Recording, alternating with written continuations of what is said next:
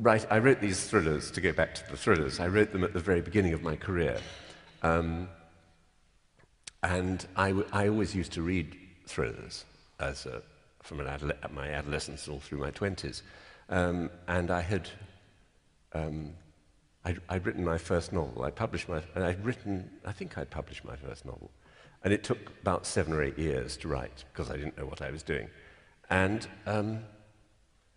then my wife was a literary agent, and she represented a very good South African thriller writer called James McClure, who wrote brilliantly about South Africa under apartheid. And he came to dinner one evening, and he revealed that he usually wrote his thrillers in about 4 weeks. And you thought? I didn't take any notice of it at the time, but I remember going to bed and saying to my wife, I wonder if I could beat that. And indeed, I wrote my first thriller in 10 days. Brilliant. Yeah. So having taken 8 years to write a novel, I then write a thriller in 10 days. And then, so I thought, well, I have to have a pseudonym in case it's always going to be like this, and it's always going to take me 8 years to write a novel and 10 days to write a thriller.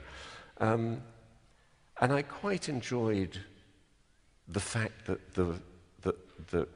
there are certain givens, certain formal constraints within the thriller genre, or the one that I adopted.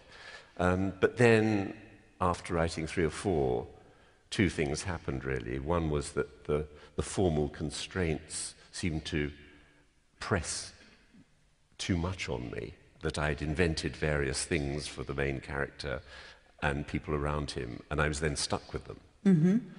And the second was that my novels as Julian Barnes were more successful than my thrillers. And so it wasn't a question of I was writing these thrillers in order to support Flaubert's Parrot. I was writing Flaubert's Parrot in order to support these thrillers. And it really did seem upside down. So I stopped.